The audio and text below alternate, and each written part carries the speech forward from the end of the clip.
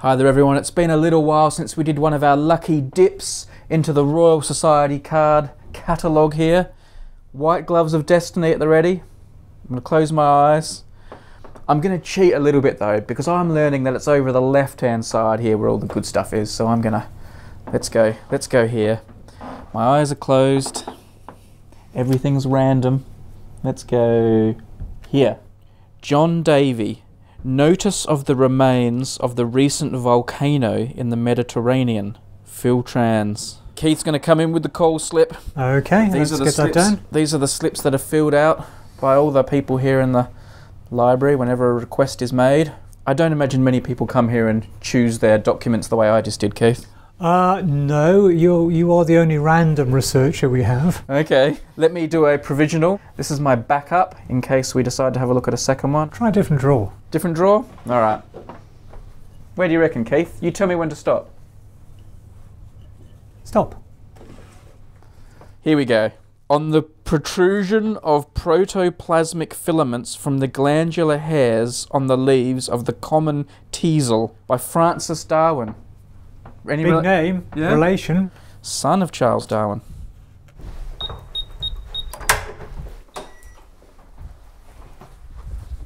So, by choosing Francis Darwin and John Davy, I've managed to choose two relatives of slightly more famous scientists in Charles Darwin and Humphrey Davy.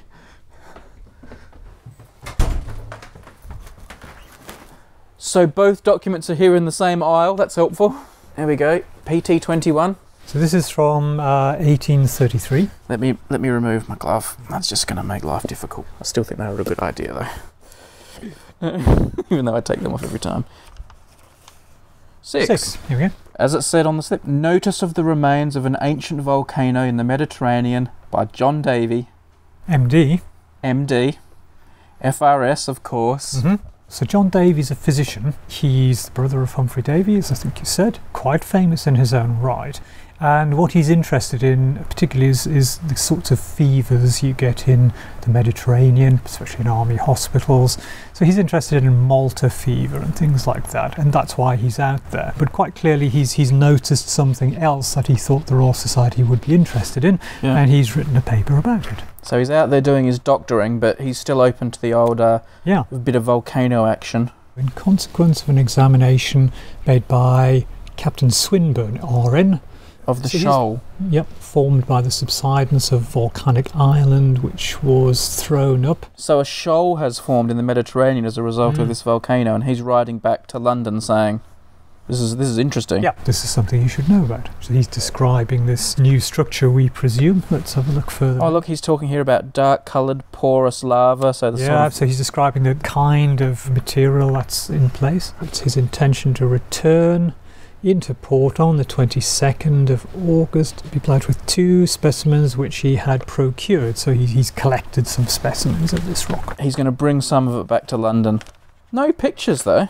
I think there is a picture of this. I've seen one. I think it's been separated from the main paper, and I think it's in this PT 73-74 sequence. So I think we should maybe just have a little look for that, just to see if we can locate that. The stuff he stores in there, hey? Yeah, imagine if it is in there. Who needs a card catalogue when you've got Keith? I know. All right. let's just pop that back for a moment. Right.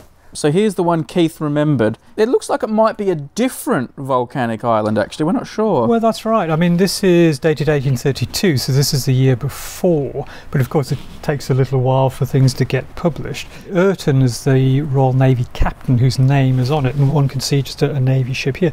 But it's quite clearly a volcano, so I'm intrigued to know if it's the same one or something different. This looks like an Arabian ship here. The white gloves have certainly led us into some interesting territory here, Keith. Yeah, and quite a nice image. Now we've got to do your second paper. All right, let's see how we go with our provisional. AP 59? Archive papers 59, so we're a little further along here. What's Francis Darwin got to say?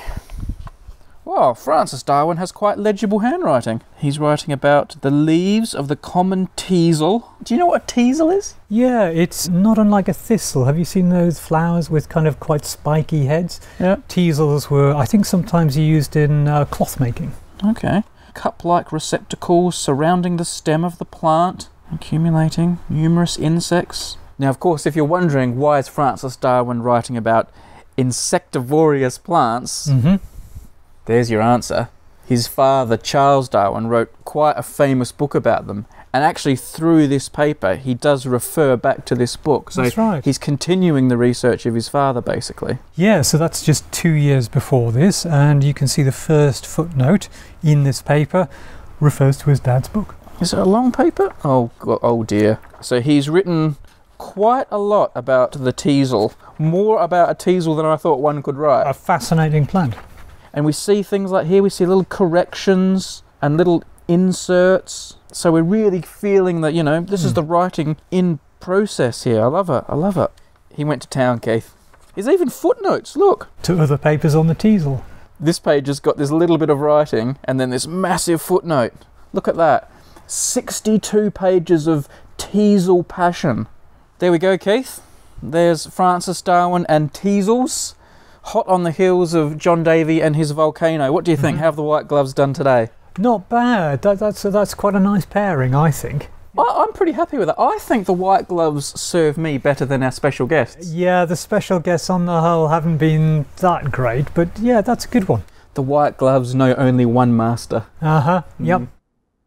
Here's Charles Darwin in South America on his most famous voyage, and he's discovering fossils. And this helps him to think about extinction, because these huge things are no longer around. What happened to them? And therefore, eventually, it feeds into his ideas about evolution, which is the most important piece of work of the 19th century and just about any period you can think of in science.